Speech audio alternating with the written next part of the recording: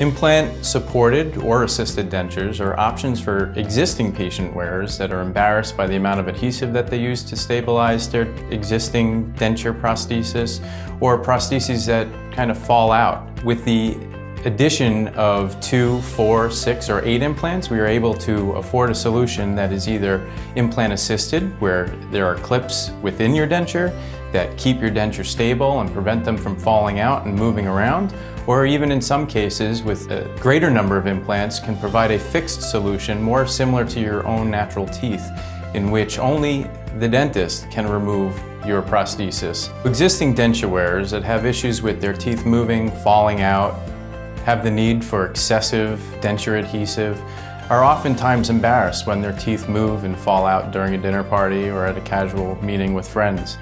Dental implants can provide a solution where that is no longer an issue. That anxiety and fear of being in public and having your teeth fall out is no longer an issue. With the addition of a few implants, we can stabilize your prosthesis so the glue and the falling out and movement is no longer an issue.